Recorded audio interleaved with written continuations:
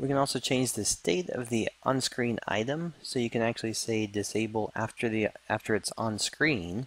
So as if, for instance, I could check this and say in 2 seconds after I see it, turn it on, or turn it off in this case. Let me go back to here and reset these as well. There we go.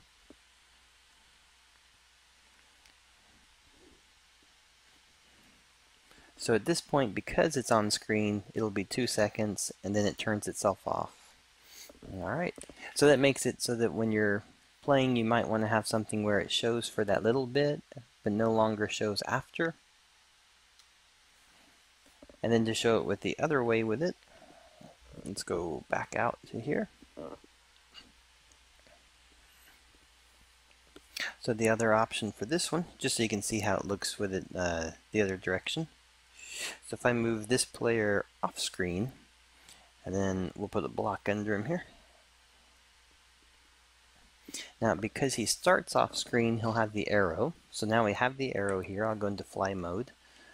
And then when I go onto screen, then it shows 2 seconds, then it goes away. Alright, so there you go.